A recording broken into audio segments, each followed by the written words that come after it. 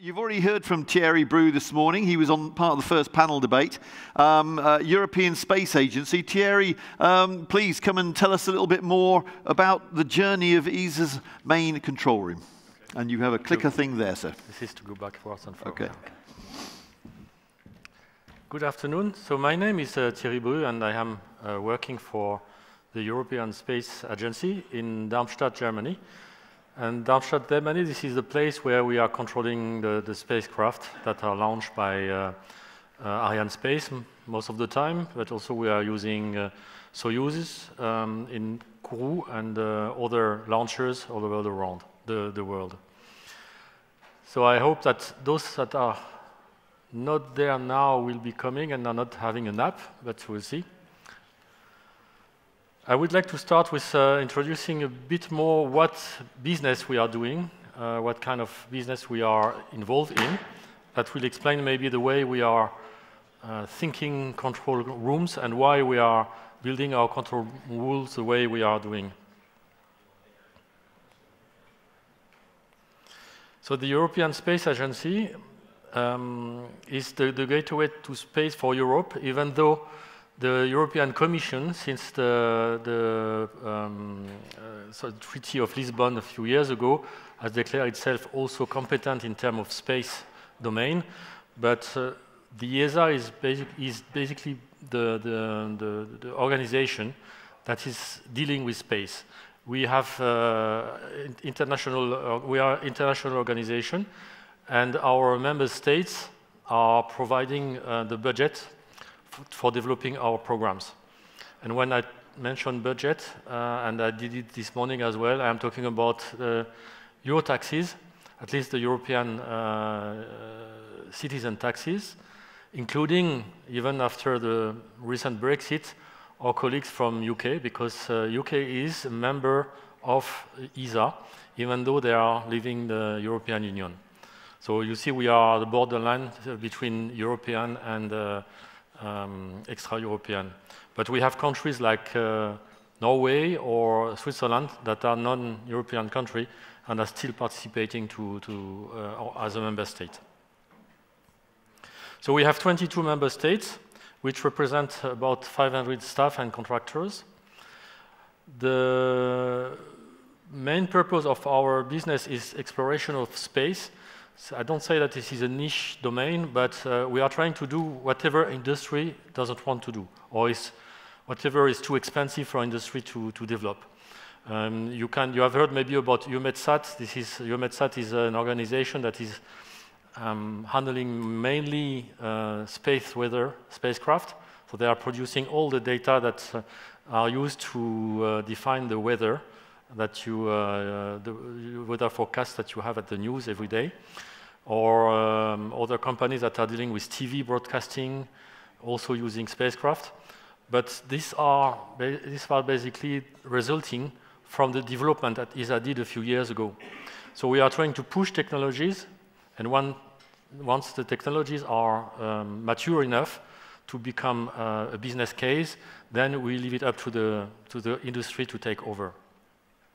It nearly did happen with the launchers recently, when we were dealing with Ariane 6, and the companies the industry that is providing the launcher themselves said that they could do the requirement and do the development of new launchers on their own.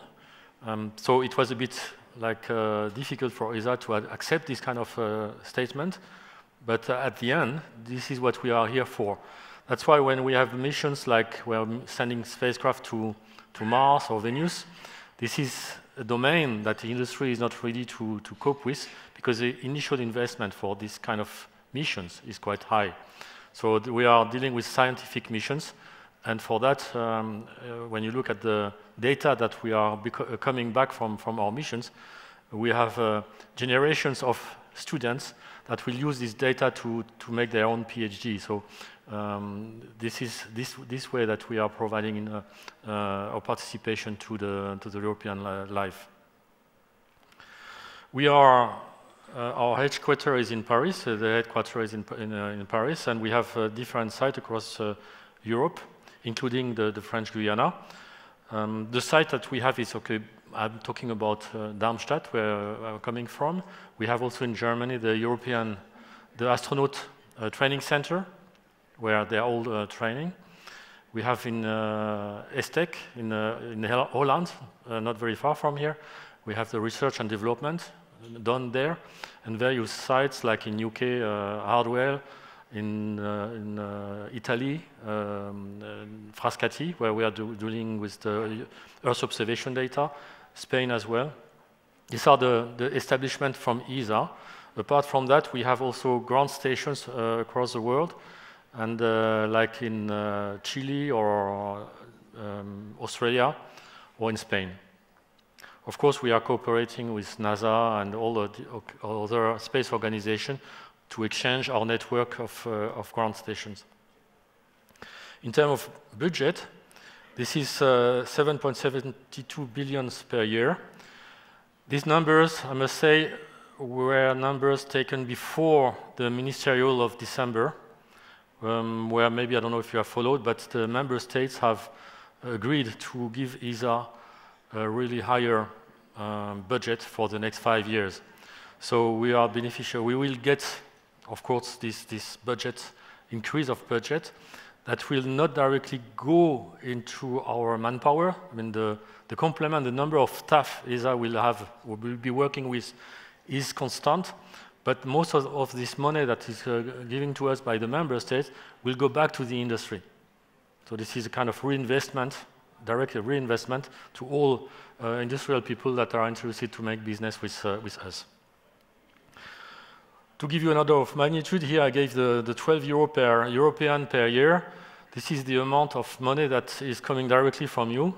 So I should call you stakeholders or partners, I don't know. But you are directly involved into this business.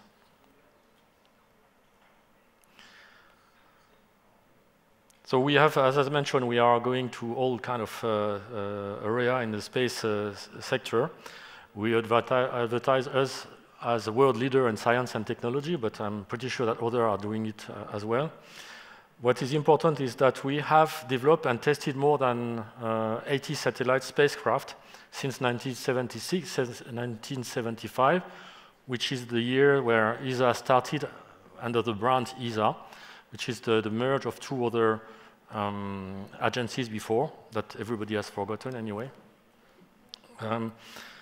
And we have followed more than 220 launches from the launch port, the spaceport in Kourou, in the French Guiana. So the beneficial for you, for our business is you mainly. We have recently developed the European GPS, which is called by Europe in Brussels, and this program is funded by them, and this is going back to you. This going to our economy, because this money that is invested to ESA is also supposed to go back to the industry, and more than 80 or 85% of our budget is there.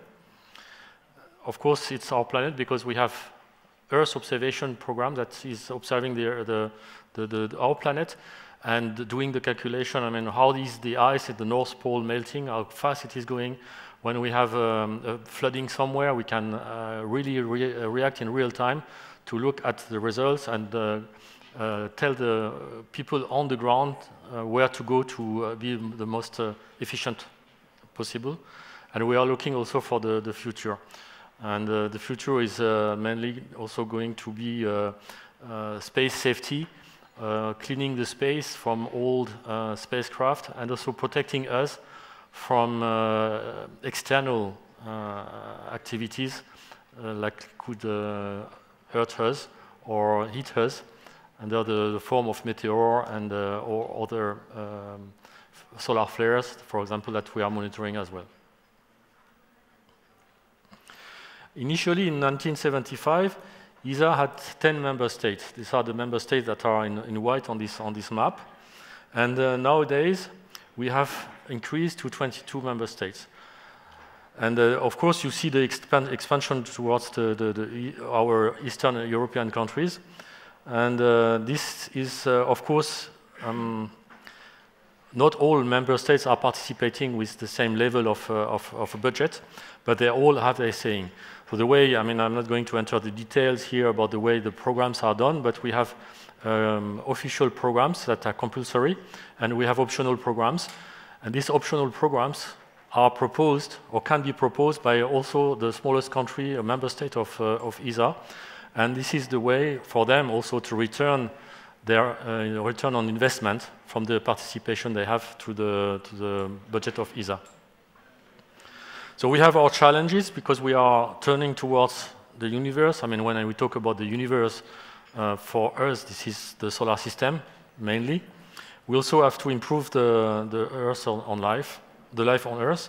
And for that, we have, of course, I mentioned that, the spaceport in Kourou, in French Guiana, where we have the possibility to launch our Ariane 5 for the time being, Ariane 6 soon. In parallel, we might have heard that we are launching also from Russian launchers, the Soyuz. We have a pad there that allowed us to launch with a Soyuz, but we are not launching astronauts with this Soyuz. They are just for standard payload. We also have a small launcher, which is the Vega, for smaller payloads.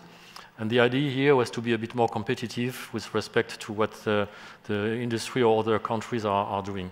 And when you see what Elon Musk is doing today, I think it's also time on this level that we will react and we do something.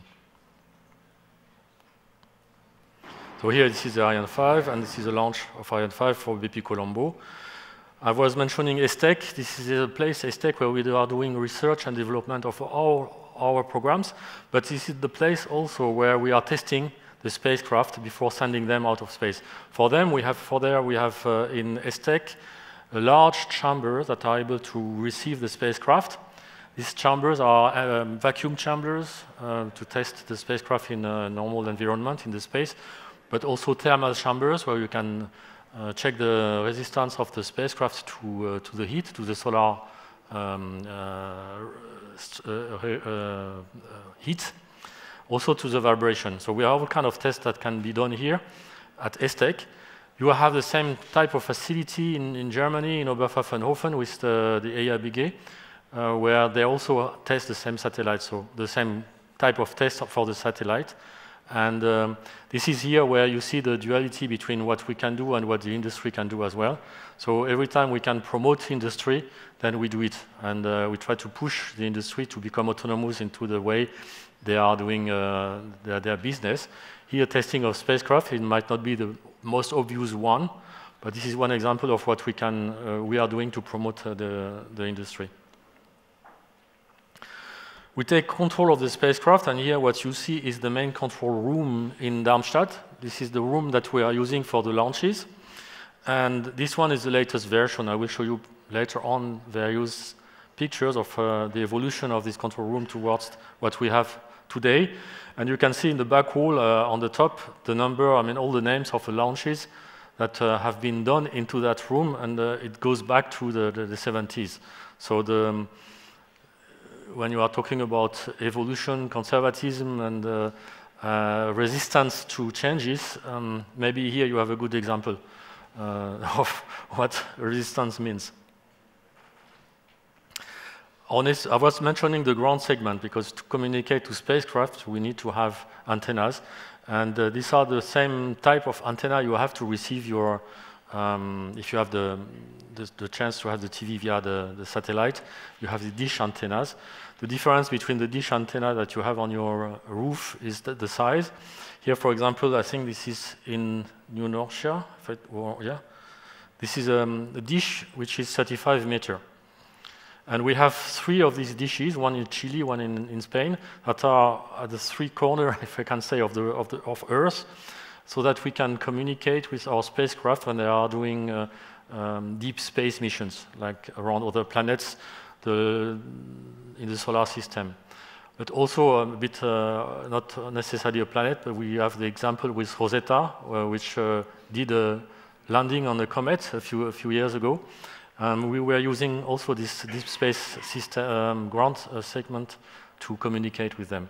We have now spacecraft that went around Venus. We have operating spacecraft 24/7 that are around Mars nowadays. And we just landed yesterday, we just started yesterday a spacecraft that is going to orbit the Sun during the next 10 years. And for that, we will use this ground segment that we can use to cooperate with other organizations like NASA. NASA also has a big deep space network, and when need be, we can exchange the ground stations and use them in terms of when we have emergency or we have the need to. So this is the kind of cooperation that we have with them. Science and exploration, I was mentioning this with the ground station and deep space antenna. I will not go to the detail here. I will let you have a look later on when you receive the presentation. So we have the different spacecraft that we are launched, the one that we are launching and we are operating today. And on the top, you have the spacecraft that will be launched in the next future, knowing that Solar Orbiter that is planned for 2020 has been launched yesterday. So we are already in the future. And this is our universe for ESA. We are going to the planets that are part of the solar system.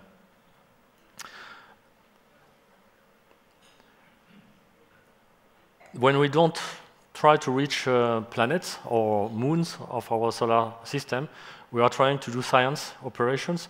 And for us, science means that we are sending telescopes into space. And these telescopes, so instead of course, looking at the way telescope owners are doing, we are enlarging and looking at a large frequency spectrum that is going from the microwave to the gravitational waves, which allowed us to get a new vision about the deep space and the environment that we have. And this is we're not going there, but this is for us really the upper limit that we can reach when we are looking at space. Here again, the bottom line, you have the spacecraft that we were launching or we have been launching. Operational, you can see Hubble. Hubble is known as a NASA spacecraft, but this is also a program that ESA is participating. The one that we are doing nowadays is Gaia XMM and Integral. Gaia being the spacecraft that is counting the stars, and the order of magnitude of counting the stars is 100 times more than what has been done so far. So this is to understand the way the stars are moving around us, the way the expansion of the universe, and in which direction everybody is going. The missions that are coming soon, the earliest one is Euclid, I think. And Euclid, I mentioned that now because Euclid will be the mission that will be associated to Gaia, XMM, and Integral. And all these 4 missions will be controlled by the same people. And of course, it's not because you have 4 missions that you will need 4 people, but the idea here is to go for 4 missions to only one spacecraft controller. And that's the challenge that we will have to face in our control rooms in the coming years. And that when I say coming years, this is really starting now. So the science, I reminded and I mentioned that already before. This is landing on a comet with the Rosetta spacecraft. And more, this number of missions that are lasting quite a long time to reach their target. Between the time you launch a spacecraft and the spacecraft reaches the goal, it could be like Rosetta 10 years, it could become a Solar Orbiter, it could be 2 years, BP Colombo, it would be also 3 or 4 years. So between the time you start the mission that you are using the main control room and the time you are going to routine operations, you have a certain number of years. So of course, you can think about defining the control room for these routine operations as soon as you launch. But the idea is really to decide later on when you are reaching the operations. And at that moment, you look at how many missions you have to control, what are the budget you have, and how you can organize the missions. So here again, this is some pictures of the missions that we have. We are looking at the sky, at the stars. We are trying to land on Mars. This is ExoMars that is supposed to launch in July. There's also a cooperation with other organizations.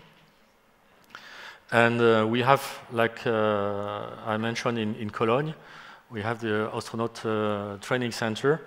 I put here, initially in the picture, I had only Alexander Grest, because it's a German-made presentation. And I'm sorry I put Thomas Pesquet here, the French astronaut, as such. I don't forget our Italian colleagues, of course, but okay, the place on the picture was taken.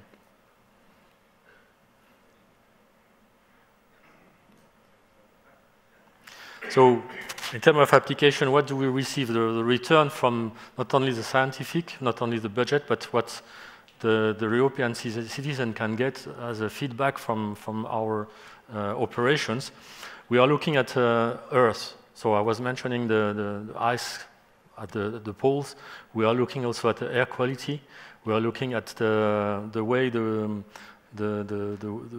when we have a kind of disaster, the way, for example, in case of flooding, the way the water is covering the ground, and how we can give instruction to the people on the ground to go to the most dangerous places so they can save the population.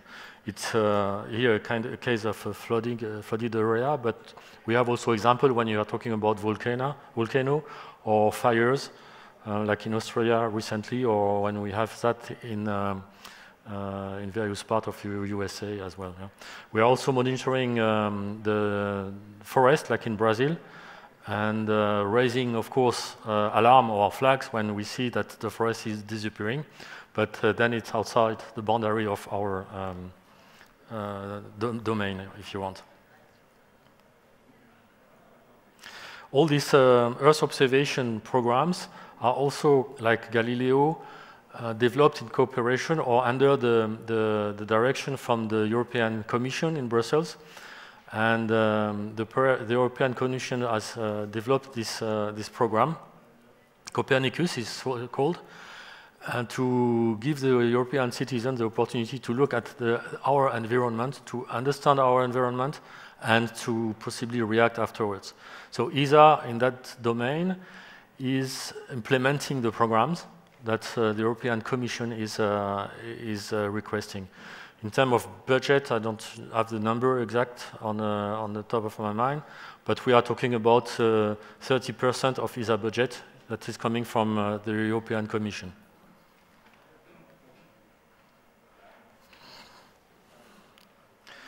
So we are also working at different domains like communication.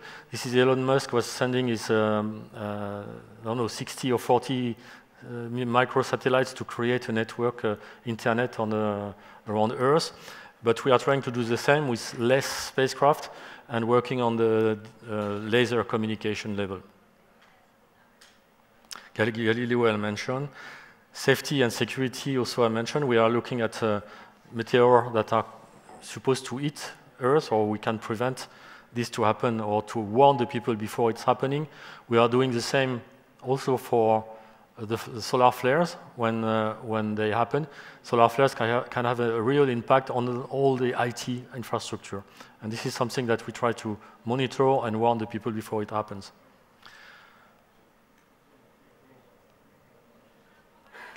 So now I would like to come to the essence, basically. I hope I still have time. To the essence of my presentation. This is how do we control all these spacecraft, and what is the path that we were following the last 10 or 20 years to reach what you see today, this main control room, and the way it is and why it is like this. So we have two types of control rooms. As I mentioned, we have the main control rooms that is used during launches. This is where the flight control teams is at the top level. This is where we have the most of the people, and this is where the critical operations are started. So we are using the main control room for launches, but also when we are reaching another planet for an orbit insertion, for example, or other critical operations. Here, the control rooms is built up around the flight control team. and the systems. So we are looking at the way the people are working inside the room, and because the flight control team, they are relatively conservative, the way the consoles in the control rooms in the MCR are organized is basically the same organization that we have since the last 20 years. So we have just followed the evolution of the technology to change to have the evolution of the control rooms, of these control rooms. But in a sense, the way the people are working in the main control room is the same since the start of ESA in 1975. Where we have most of the changes is what we call the dedicated control rooms. These are the control rooms where the flight control teams are going when they have finished the launch. This is what doing when they are doing routine operations. For routine operations, basically we don't need to have the entire flight control team. So at the end of the launch, most of the flight control team is going to other tasks, doing something else, other missions, and only the core team is staying, of engineers is staying on site. And we have in the dedicated control room a limited number of people that we call, I'm already mentioning that, the spacecraft controller. And the spacecraft controller nowadays, one spacecraft controller is monitoring, this is what we have that in Earth observation, is controlling up to 2 spacecraft at the same time. So this is due to the automation level that we have in Earth observation programs. It's easy to do, and they are just here to react when something goes wrong. But most of the time, due to the high frequency of passes above the ground station of our Earth observation spacecraft, we have automated everything, and they just need to here to monitor, and they are working during normal working hours. And this kind of dedicated control room, the way they are organized is really operation-driven. That is that we have built up the control room, this dedicated control room. The infrastructure itself is made to allow us to have the highest level of configurability and to give us the possibility to evolve in such a way that we don't have to inject money anymore like we did in the past. When I arrived in these positions, each time I had to reshuffle or refurbish a control rooms, I needed to inject 90K or 100K to redo everything, the cabling, the consoles, the light, and everything. So we try to go away from this idea, and we have organized the distribution of the power, the data, the light system in such a way that we can modify the consoles inside the room whenever the team is changing the functionality or the way they are working. So we need now, okay, we don't need to do that. We cannot do that in 2 days or 1 week.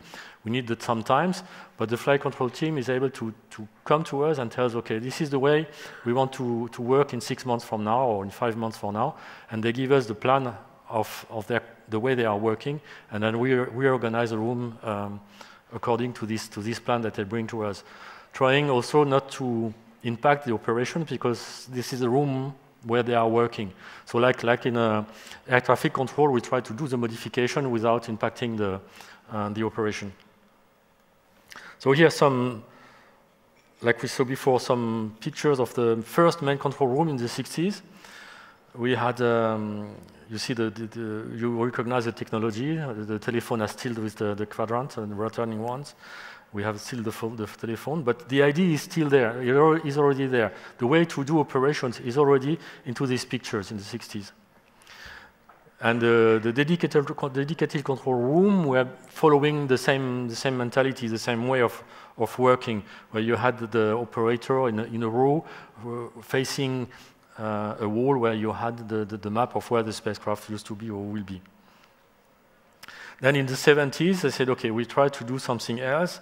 We need more space because we have the flight control teams are larger, but still, and they try to show more information on the wall. And you see the consoles, the way they are organized. The consoles, they still have the computers inside. And these computers inside the consoles, with the monitors, also the TV or CRTs, they need to be cooled down. So this kind of control rooms, I don't say it's not good to work there, but they were not adapted to the human being working in the room. They were built up to accommodate the equipment and the technology. In the 80s, the people were a bit more thinking about, okay, how do we work inside the room? And you see they are not anymore working in a row, like in front of or behind each other. They are working, you have this horseshoe or this circle in the front, where the flight control team or the engineers are all sitting together. In terms of communication, then you had a change in the way the people are working. But still, you have the big CRTs monitors and the big consoles, like here. Then in the 90s, we changed a little bit. You have more people working in the room. The room is larger. This room was made to control more than one spacecraft for the launch. We had this for the cluster missions. And but the idea is always the same. You have in the back row the flight director. In the front row, you have the engineers from the flight control team. And in the middle, you might have the spacecraft operation manager that is here to make the interface between the flight control team and the flight director in the back. In the year 2000, you are going to tell me there is not a big change. The big change here is the monitors. They are not CRTs anymore, but they are LCDs. Nevertheless, you can see the space that is allocated for the operator. The keyboard takes all the space. The intercom system is there in the middle of the positions. You cannot work with documentation here. You are just here to work with the computer. Now the people have changed, and we try to give the operator more space. And this is the latest version that we have developed. You can see that the CRTs, now the monitors, are being replaced by flat panels. And we are getting rid of all these big consoles that we used to have in the past. You maybe see in the middle here, this is the only place where we put electronic equipment. We have virtualized our IT environment, so we don't need to have cooling system in the control rooms anymore, because these thin clients have just electronic boards. They don't need to be cooled down. So we have more space given to the operators. As you can see, they can bring their laptop, they can bring their documentation, and also the way we have lowered the consoles allowed a better communication between the people. Usually, when you do operations, you have to go through the voice loop to do the communication, because everything is recorded. In time there is a problem, we need to be able to go through what did happen. And here we have headsets that are wireless, so that allow the people also to move around the consoles. So they need this degree of freedom to go around and doing operation with the colleagues. So we have, of course, the official way to go through the voice. That is the first level of communication. But the second level of communication is a direct link with the people face to face. And sometimes they succeed to solve issues face to face faster than through a communication like the voice that we have. So the future tomorrow. We have already mentioned maybe we are going to have this kind of monitors that are not physical anymore. We don't know what it will be, but we are going to work on it. And we have put together some requirements in terms of function, in terms of operational requirement, ergonomical requirement, and also new technology requirement. So here we are trying to tell the operator, look, this is what the technology today allowed us to do. This is the technology, with the technology that you find in the industry, this is the way your console, your operator position can be. What do you think about it? Can you adapt to this technology? Can you change the way you are working, or can you continue to work the way you are working, but adapt to this technology and take the benefit of this technology? So the functional requirements are basically the same. You need to have space to work, and we have to follow ergonomical requirement. Operational requirement, here we are talking about communication when we have launches, how the people are communicating together, what are the group of people that are in the room together, and what is the importance of them to communicate between them. Ergonomical requirements, these are standards. We try not to forget about the operator position that you're sitting 24/7 in front of this desk. And we are trying also to take on board new technology comme head-up display for virtualizations or holography. Why not? to enhance the way the operator can be working. Before we get up, we are trying to put together, and this is my last slide, we try to put together a kind of simulation of a demonstrator of a control room where we will put together all this information that we gather. We are de facto working with CAD work for this work, and we are also involving Astrid for the ergonomical aspect, because what is important is if we bring, or if we're trying to ask the operator to do something with this new technology that is now available, we need also to involve them from the beginning to participate to this design. And this is what we try to do with this, the demonstrator. And the results that we expect to have are really not for tomorrow, because we have for 2021 at Horizon 2021-2022, we want to, we have the request from our missions to change the way the operations are done. I mean, I was mentioning Euclid, Gaia, XMM Integral. These are 4 missions that are going to be controlled together by one operator only, which is a challenge, because the information, the amount of information that this operator will need is tremendous. But for him to work, he will need to work on the essential only when something is happening. We have the same requirement from our operator that are controlling the ground antennas, where they have, in average, 7 to 8 antennas to monitor for all the passes, the configuration of the antenna for all passes when the spacecraft needs to communicate.